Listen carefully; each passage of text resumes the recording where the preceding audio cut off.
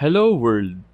In this video, I will share my experience working with encryption systems, where there is a need to encrypt confidential message from the client to the backend application as depicted here in the diagram. Here we can see the customer, POS, and the encryption algorithms used, AES and RSA algorithms, plus how the data encrypted is decrypted in the backend side. I will also provide a Java project that have AES and RSA encryption utility classes. There are also classes that test the encryption algorithms for AES and RSA cipher. I'm also providing a unit test that will capture the diagram that we are presenting in this page. So let's begin.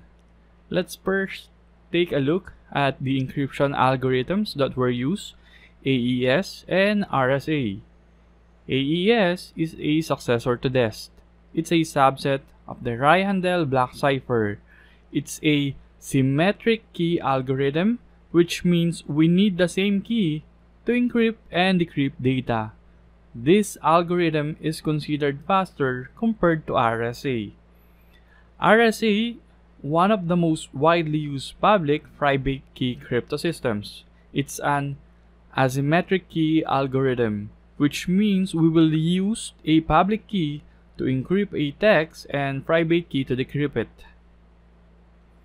Now let's look at this diagram. This is our user story. We have our customer. A customer, for example, purchased something from a merchant store, let's say a laptop. He then enters his card and the POS terminal reads his confidential information. This information is encrypted using AES key.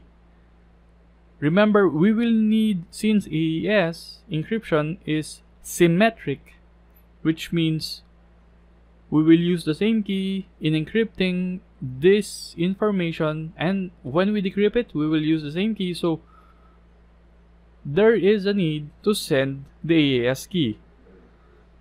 And in that regard, we will use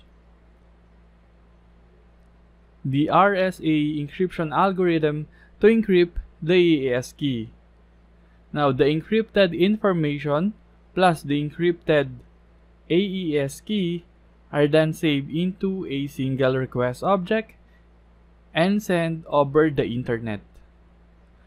Upon receive, the payment gateway side, we get the encrypted AES key and decrypt it using the RSA algorithm. So now we are using the RSA private key here, which should be the pair of the RSA public key in this side.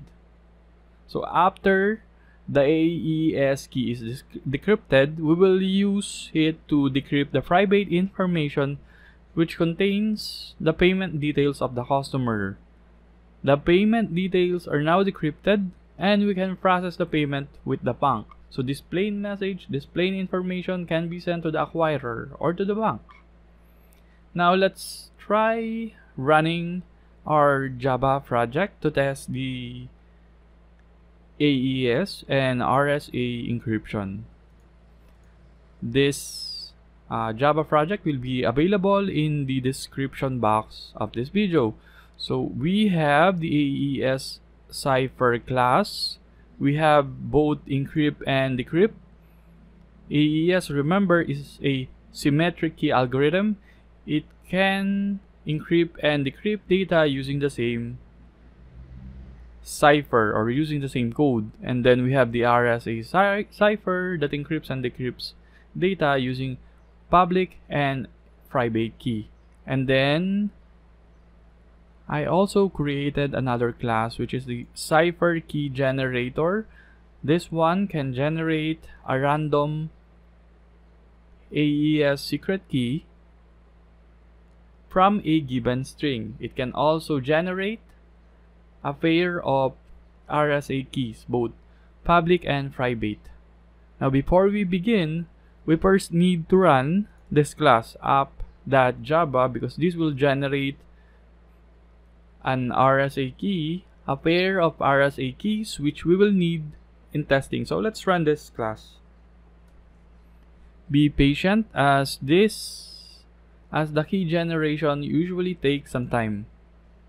After the class terminates from running, inside the project we should be able to see 3 files, which are they should be the AES key. I think I misnamed it. So it's a randomly generated AES key. And then we have the RSA keys, both public and private.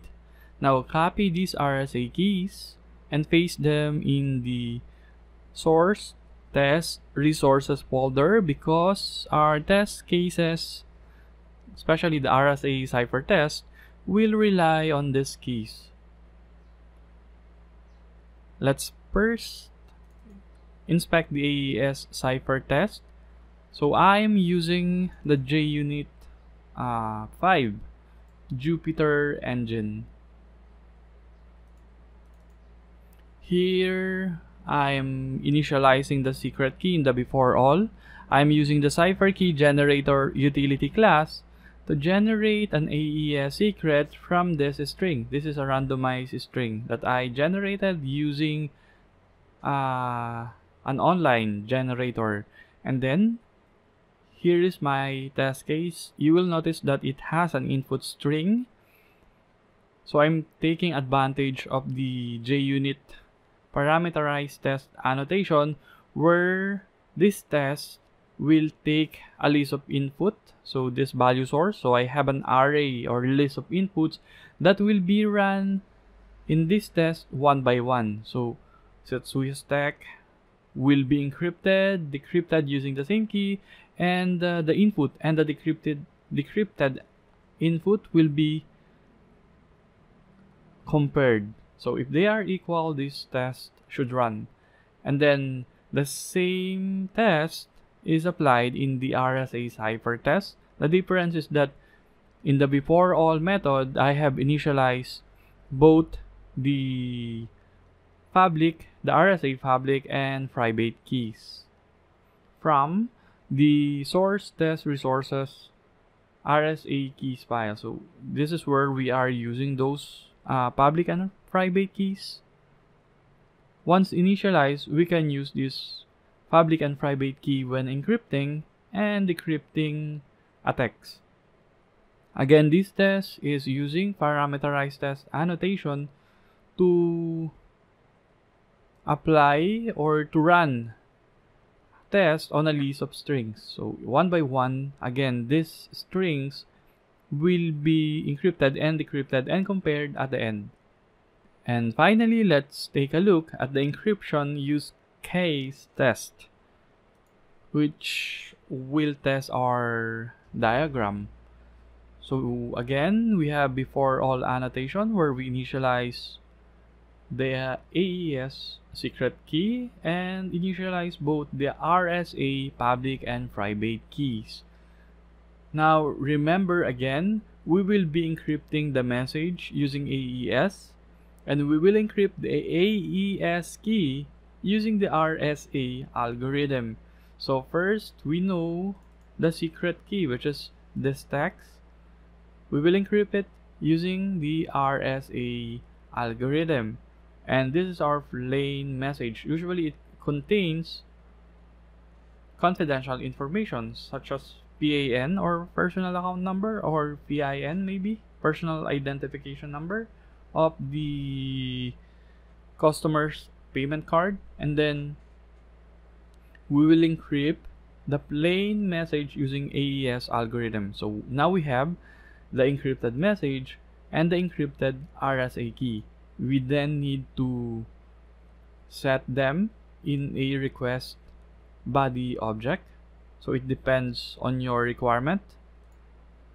And then on the server side, once this message is received, first we will decrypt the AES encrypted key using the RSA algorithm. So here I am using the private key, which is a pair of this public key that we initialize here. So this one is initialized using the public key, and here we will decrypt the cipher using the private key. Once the AES encrypted key is decrypted, we can now use this key to decrypt the message.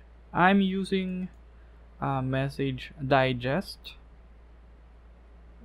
When generating the secret key, actually there's another algorithm or method that we can use, generate AES secret key, which is using the secret factory. But in my Windows, this class is not available on OpenJDK 11. I think it's available on Ubuntu. If you're running on Ubuntu, you may use this method. And then once we have the AES, the decrypted secret key, we can now decrypt the message using the AES cipher, which we are doing here.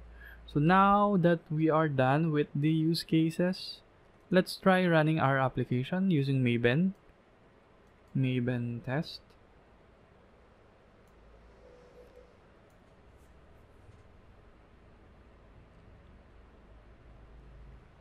And all should be well. As we can see here, all our tests run. So we have 14, 2, and 1. This is the one from encryption use case. AES cipher test, we have 14. And the RSA cipher test, we have 14. Why? Because here we have 14 strings. As I said earlier, these strings will be encrypted and decrypted and compared one by one. That's why we have 14 tests run in this test, AES cipher test and RSA cipher test. I hope you learned something from my video, and if you are new to my channel, don't forget to like this video and subscribe to my channel so that you will receive notification when I upload new programming related videos and maybe how to work at home. Goodbye and see you in the next video.